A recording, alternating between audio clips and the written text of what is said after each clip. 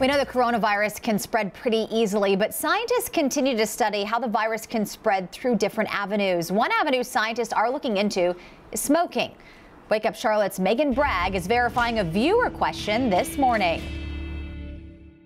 We received this email from Anne. She writes in part, I would like to know if COVID can be transmitted through secondhand smoke. So let's verify. Our sources, cardiologist Dr. Kohli, Johns Hopkins Medicine, and Dr. Albert Rizzo, the chief medical officer for the American Lung Association. Johns Hopkins Medicine says because smokers take off their masks when they smoke in between puffs, they can spread the virus. Secondhand smoke isn't believed to directly spread the virus itself, but if a smoker is infected with COVID, they may blow droplets carrying the virus when they exhale.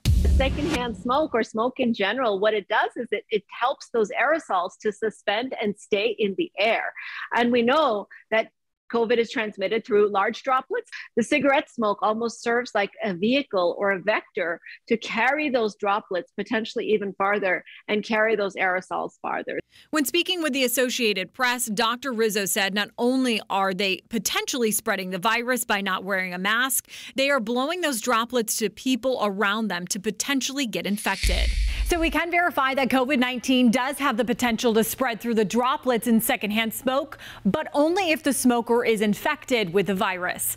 With your Verify, I'm Megan Bragg.